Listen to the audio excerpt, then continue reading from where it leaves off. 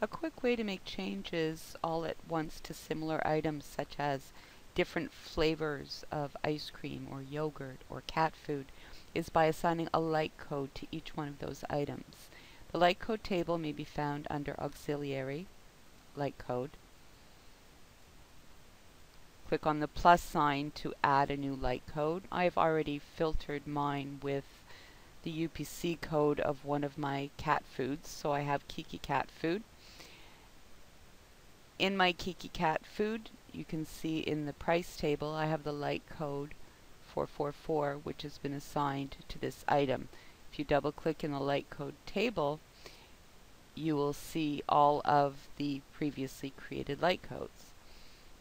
Now if I want to make a change to all of my like code items, I just make a change to one of them. When I apply, it will tell me this item has like codes. Do you want to update them? If I say yes, it will update all of them and keep prompting me. If I say no, it will not change the prices of the other like code items. Always will change them and not prompt again during this session. Never will not change them and not prompt again during this session. And CM Browser will filter them into the browser. I want to update them all. I click on yes. Now if I filter the rest of my items into the browser, you will see that the price of all of them is now 49 cents.